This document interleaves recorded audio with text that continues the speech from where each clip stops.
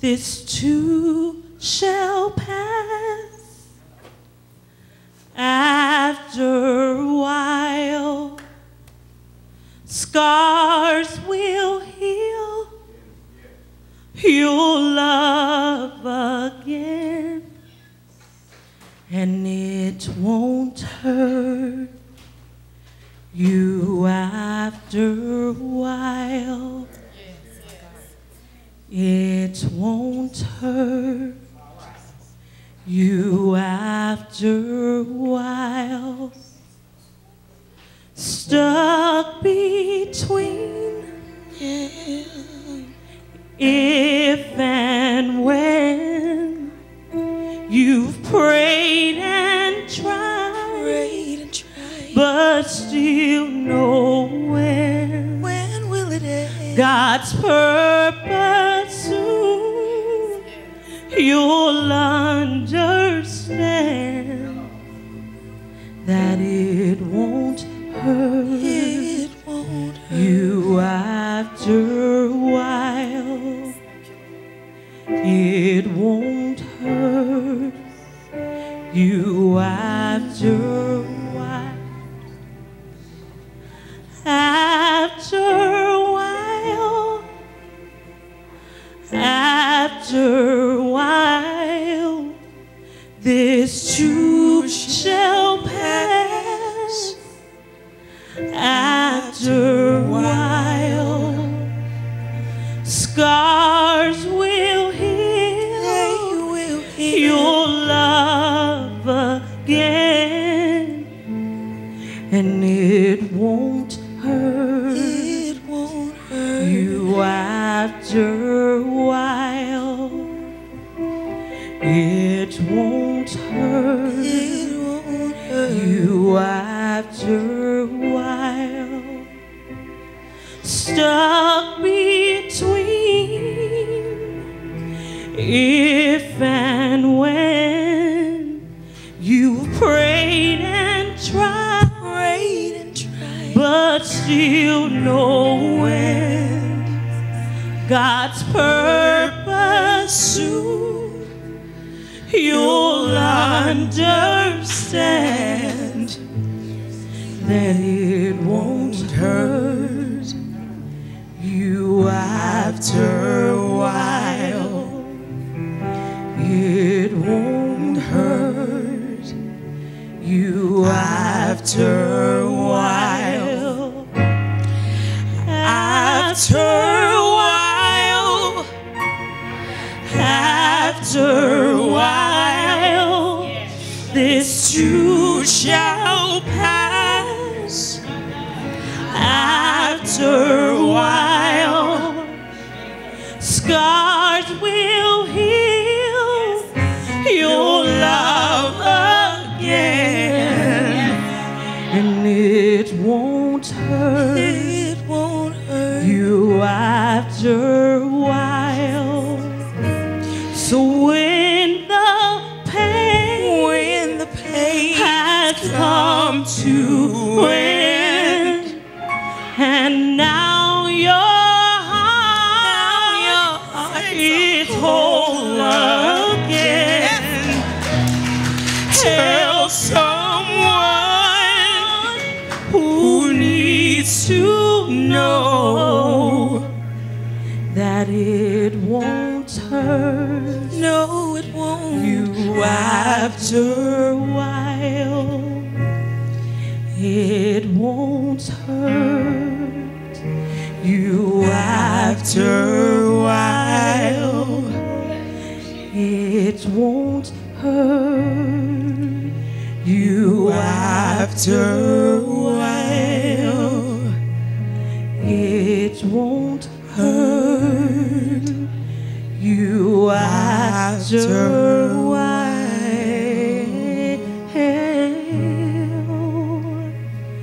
It won't hurt you after a while.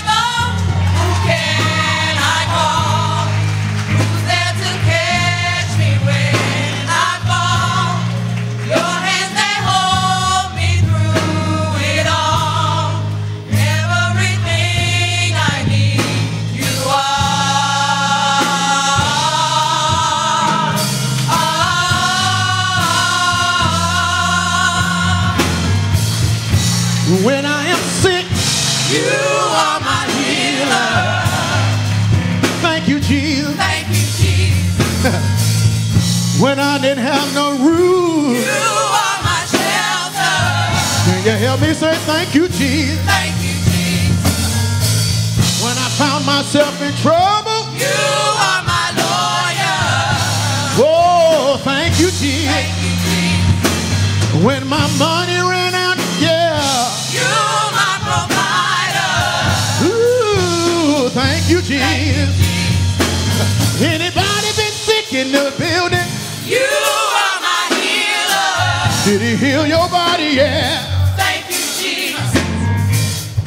Was about to be put out of your home, You yeah. are my shelter. But I'm still in my house, thank you, Jesus. Thank you, Jesus. When trouble came in my life, You are my lawyer. oh, thank you, Jesus.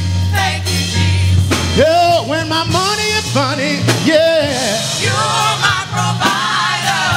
Oh, thank you, Jesus. Thank you, Jesus. Thank you, Jesus. Thank you, Jesus. Thank you, Jesus. Thank you, Jesus. Thank you, Jesus. Thank you, Jesus. Thank you, Jesus. Thank you, Jesus. Thank you, Jesus. Thank you, Jesus. Thank you, Jesus. Thank you, Jesus. Thank you, Jesus. Thank you, Jesus. Thank you, Jesus. Thank you, Jesus. Thank you, Jesus.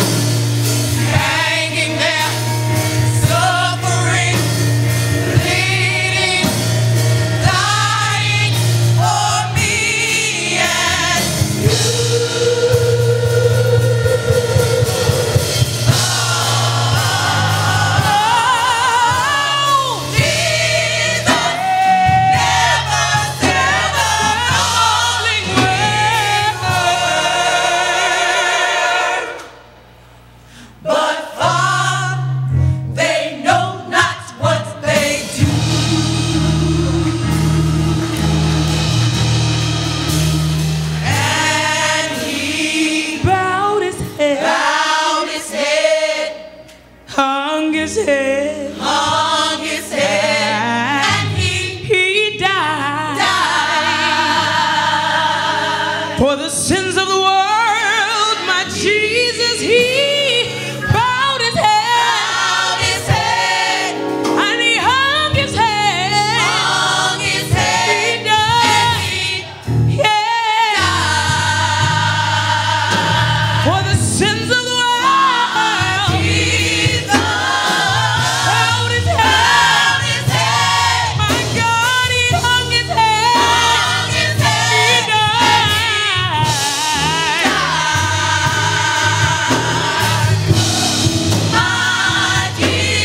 Bowed his head.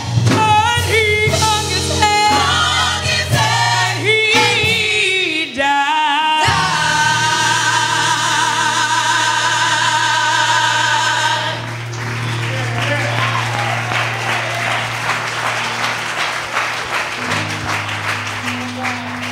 What a powerful moment we have just witnessed. And the message is very simple. The Gospel of John, chapter 16, beginning at verse 16. It simply says, and in a little while,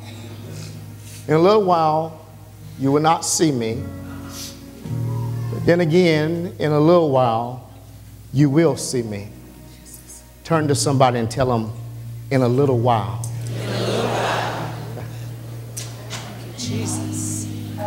In a little while, confused the disciples because they didn't understand what he was talking about. We understand 2,000 years later what he was talking about. A little while means a short time. It wouldn't last long. A little while you will not see me means I'm going to die for you. But I will see you again means on the other side of the resurrection. But they was confused. They were bewildered. They didn't know what was going on. So Jesus overhearing that. That's what the text says. He says, are you asking or are you questioning or are you discussing what I meant when I said, in a little while you will not see me, and again in a little while you will see me? He says, let me help you out. He says, you will be weeping and there will be mourning. Tell somebody, but it's for a little while. And at the same time, in your weeping and in your mourning, the world will be rejoicing. But tell somebody, it's a little while. Paul writes to the church at Rome in Romans 8:18. He says, when I consider my present sufferings, it is not compared to the eternal glory. So I'm coming to tell you today, even in the overflow, that whatever you're going through is only for a little while, but don't you dare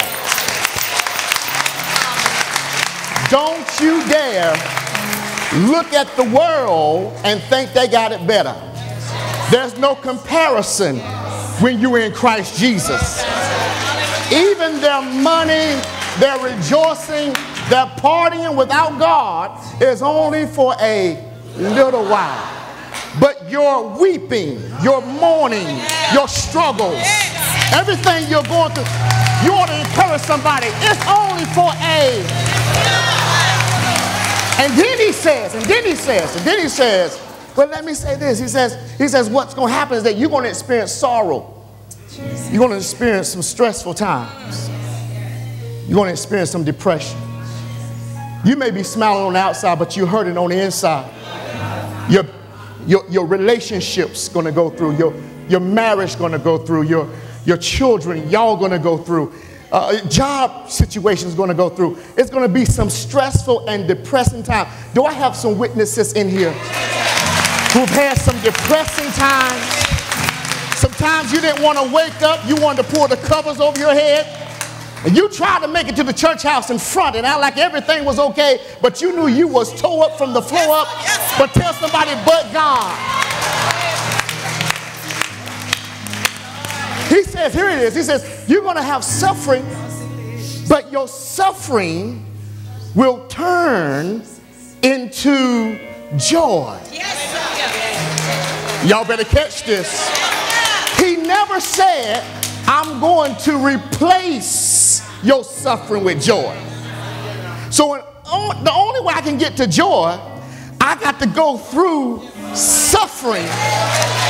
And in my suffering, it's going to be turned into joy. Tell somebody it's a process. Tell somebody it's not about who finishes first. It's not about who's the strongest, but it's the one who what? Endures to the end. Paul writes to the church at Corinth in 2 Corinthians chapter 4, around verses 16, 17, 18. He says, I understand my afflictions, they are short. He says, but I also understand that my afflictions are not for me just to look bad or to be picked on. But my afflictions are achieving something. They are producing something within me. Don't you know you hadn't went through things, you hadn't gone through things just to go through them, but you was going through them to be produced and to be created. You ought to look back over take about 2 seconds, look back over your life, and you ought to say, if it had not been,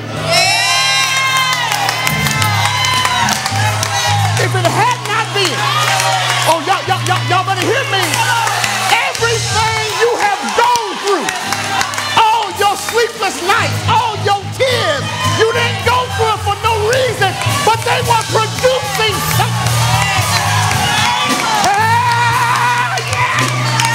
They were producing something. All right, be seated, please. It's a message. It's a message. It's a message. It's a message. They were producing something. And right now, you may feel bothered. You may feel stressed over something. You may feel like, I don't know, it's like every time I go 2 steps forward, I take 5 steps back. But tell somebody, it's not in vain. Everything I've been through, it's not in vain. Everything I've seen, it's not in vain. Everything I've experienced, it's not in vain. Because it was producing. The reason I'm here right now is because of everything I've been through. All right. All right. And then he says, watch this, check this. Then he says, let me give you let me give you a picture. Let me show you a picture. Somebody say, show me a picture, Jesus. Jesus, right in the same text, John 16 and following, around 20, 21 verse. He says, it's like a woman. It's like a woman who when her hour has come, and she is in labor. And at that moment of labor, she experiences pain. Oh, glory. But when delivery comes, somebody shout, push!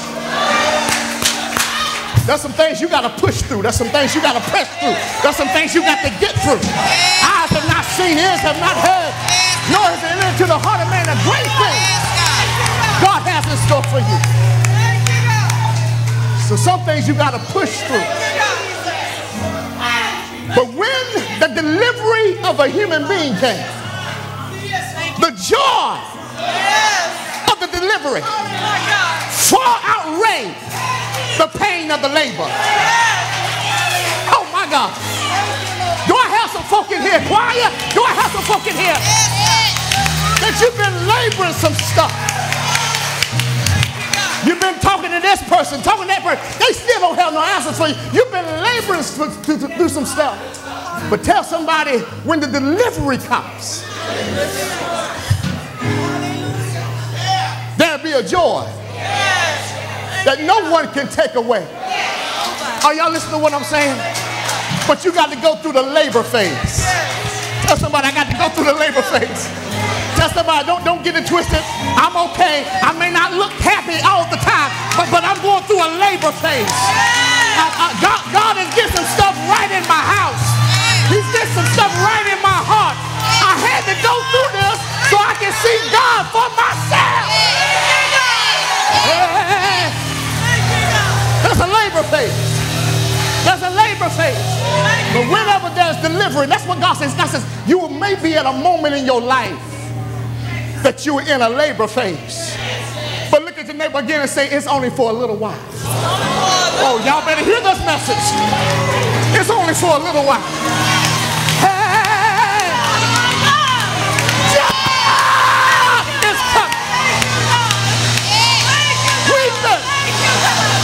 Weeping may endure for a night, but joy,